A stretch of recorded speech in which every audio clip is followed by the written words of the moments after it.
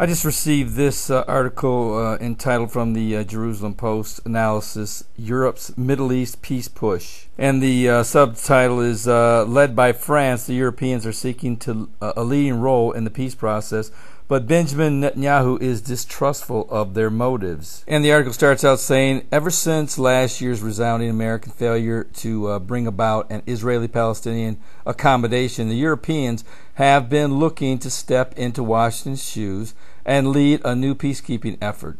France has been working on a UN Security Council resolution that would set parameters for new peace talks. Former British Prime Minister Tony Blair has been mediating between Israel and Hamas, and the EU Foreign Policy Chief Federica Mogherini is trying to set a broader negotiating framework that would include Arab states. There has been a concerted effort or determination about the Europeans' work with frequent visits to the region, talks with key players, and the talk of highly ambitious peace plans. But the success or failure of their effort is likely to be determined by two non-European protagonists, Israel and the U.S. Prime Minister Benjamin Netanyahu has shown little enthusiasm for the various European initiatives. He is distrustful of their motives and does not believe the Europeans can deliver a square deal. Well, at some point in time, that's going to have to change that idea, because the Bible is clear in Daniel 9:27, or actually starting in verse 25 through 27, that it will be someone out of the European Union or the revived Roman Empire that will bring the peace. And from time to time I get people who email me and say, you know what, you're looking in the wrong place. You should be looking in Turkey, or you should be looking here or there, or whatever the case may be. But the problem is that all of these places that they're asking me to look, these individuals, these places are not even anywhere near the peace table. And they've never been considered and simply won't be. But the Bible is clear that the European Union will be the peace brokers, and they are sitting at the peace table. And they are front and center, right and smack dab in the middle of the peace process. So I have to go with what the Bible does say, and when these other individuals or these other states, or whatever the case may be, come to the peace table, I might try to consider them. But frankly, some of the scripture that they presented to bolster their idea simply doesn't add up either. So don't get angry with me over what I've just said. Just get them to the peace table at some point in time. When they do, let me know. But until that time, I'm going with the European Union and the most common sense biblical angle that is on the table right now. But getting back to the article, it says the question is how far they try to push a reluctant Israeli government. More importantly, if they do exert pressure, how much support will they receive from the Obama White House, frustrated by Netanyahu's backtracking on the two-state solution and livid at his unrelenting interference on the nuclear deal with Iran. In late June, French Foreign Minister Laurent Fabius visited Egypt, Jordan, and the West Bank, and Israel as well, in an effort to find a formula to restart the stalled Israeli-Palestinian peace talks. The French hope to pick up from where the U.S. left off, but avoid the mistakes that led to the collapse of the American effort. Now, simply put, I don't necessarily believe that the French or a Frenchman will be the leaders in this situation. But that's up to the Lord, and once the rapture of the church takes place, the man of sin will come forward, and he will pick the man of sin. A lot of people, they scoff at me when I say that, but the bottom line is when Judas betrayed Jesus, it wasn't Satan who picked Judas. It was Jesus who originally picked Judas to be one of the 12 disciples, and it was God who left an opening for Judas to betray Jesus. Don't think for a second that Satan orchestrated that betrayal. It was all in the plan of God, and he jumped right on it as soon as it was available. But it was made available by God himself. And in the end, we know what happened. Jesus was crucified, died for the sins of the world, and Satan thinking that he had victory, in fact, was a main player in bringing salvation to the entire world. And that's what's going to happen again when the tribulation period begins. God will select the Antichrist, allow him to rise to fame and power. And at the midway point, when Satan and his demons are defeated in heaven, cast out of heaven and then confined to the earth, he will look for this great leader whom God has placed in his power, and he will possess him. But simply don't think for a minute that this is a war between God and Satan, and we're just in the middle of it. Many believe that the tribulation period is really focused upon the wrath of God, and it does have, that is a focus. But the truth of the matter is this is a last chance for man to come to the saving knowledge of Jesus Christ, meaning that God will send a four-pronged attack to bring in a harvest as big as he possibly can get. All will hear the gospel. As terrible as this time frame will be, this will be a remarkable time in which there will be no doubt that God is the God of this world and Jesus died for the sins of the world. It will be clear. In fact, I just wrote an article, I may share that with you, that was entitled, Can a Person Take the Mark of the Beast and then afterwards repent and be saved? I should have that posted on my website sometime soon, but you might be surprised at the answer that I give. But you can be assured that it will be a biblical answer that is completely saturated in Scripture.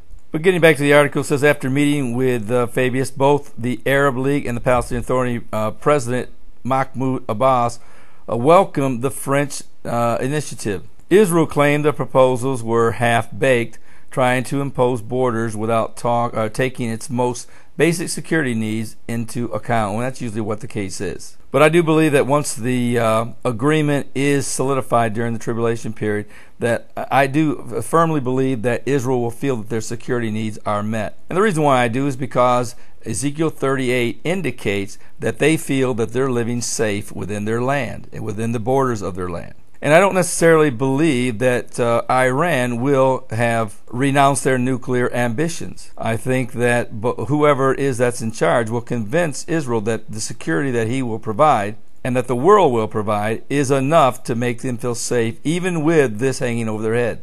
And not just them, but the entire Arab League. I've always believed that this agreement would in some way encompass the entire Middle East. It'll be like a regional umbrella agreement. I think that, as I said, Syria and Iran will be in one corner, whereas the Israelis and the moderate Arab world will be in the other on the other end. And I don't have any doubts that at some point in time that a Palestinian state will be created. There will have to be some compromises on both sides. I do not believe that the moderate Arab world nor the Palestinians will get all that they want, nor Israel. But I do believe that they will think that it is in the best interest of everyone that they come to terms with this West Bank conundrum, and they will do some land swaps. Now, whether or not it will get to the point to where Jerusalem will actually be handed over to the Palestinians, I don't see that happening. That may be in the agreement, and I do believe it will be a phased-in agreement, and we're going to get to that in this article in just a second. But in the end, I don't believe that the Lord will allow the Arab world to have any part of Jerusalem. But of course, that's speculation on my part, and that very well may happen, but in the end, God will come down and rectify that problem. Now going on, it says the idea behind the French move for a new Security Council resolution is to set internationally agreed parameters for Israeli-Palestinian peace talks. The aim would be to reassure the Palestinians on what a final peace deal might look like and put international pressure on Israel to participate in serious and focused negotiations. A UN resolution of this kind would bypass the need for consensus between the parties on terms of reference for final peace talks, which is precisely where the American-mediated peace effort broke down in early 2014. The French have not yet finally decided on whether to go to the Security Council or go on the Security Council route. It will depend on the degree in international support, especially American, they have. So, I agree with him. This peace proposal will go nowhere unless the Americans finally put the pressure on Israel to finally get this peace process done. So that's really been the holdup right there. But if a resolution is adopted and is voted on and the U.S. does not veto it, that's going to be a real problem for Israel. So that's really where you want to keep your eye on, is whether or not the U.S., when this finally comes down and the rubber meets the road, will the U.S. finally say to Israel, you're going to have to make this happen, and we're not going to veto it.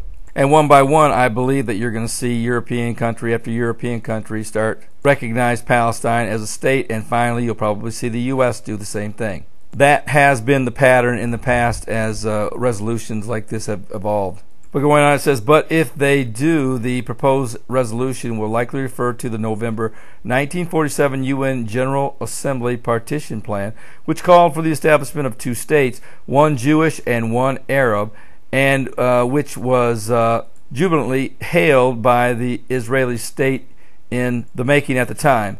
It will also seek to replace the 1967 UN Security Council Resolution 242, which called for land for peace without going into details as the preeminent international document on peacemaking between Israel and the Palestinians. And here are some of the details. As the proposed resolution will call for two states, Israel and Palestine, living side by side in peace. Jerusalem as the capital of both, borders along the 1967 lines with land swaps, and a satisfactory security package for Israel. And I believe they will get a satisfactory security package. But there are major difficulties in the way of a draft that could bring both sides to the negotiating table. For example, it will refer to Israel as the nation state of the Jewish people. If it does, the Palestinians will probably reject it, and if it doesn't, Israel might say no. And needless to say, the Palestinian refugee question will need an open formula both sides can live with. The French will also have to decide whether or not to include timetables for negotiation and for subsequent implementation. Now we know that it's going to be a 7-year peace accord, so I believe it's going to take 7 years to phase this in. Finally, the crown jewel will be Jerusalem as their capital. So in the end, whoever brings this peace accord will have a 7-year implementation to it. The aim would be to set a target date for completion of a peace treaty in, say, 2 years by November 2017, the 50th anniversary of the occupation, and allow 3 to 5 years after that for phased implementation. So if you're looking at 7 years right there, or I'm sorry, 2 years from November 2017, and then another 5 years, that's 7 years right there. So now we are getting on task as to what the Bible does say. Last December, however, the Security Council rejected an Arab resolution setting a 2-year timetable for a final peace deal, largely at America's behest. But what will the American position be this time around? And that's the key right there. EU Foreign Policy Chief Mogherini came to Israel just a week after Netanyahu formed his new government in May. She said the fact that she had come so early had meaning. In late July, after the meeting of European foreign ministers in Brussels, Mogherini announced her intention to set an international support group to give Israeli-Palestinian negotiations a better chance. The plan is to add Arab states to the international quartet of the U.S., EU, UN, and Russia. And that opens up a whole new can of worms as well. Is that whole new support group going to turn into a 10-nation kingdom? So that might be something else you want to keep an eye on.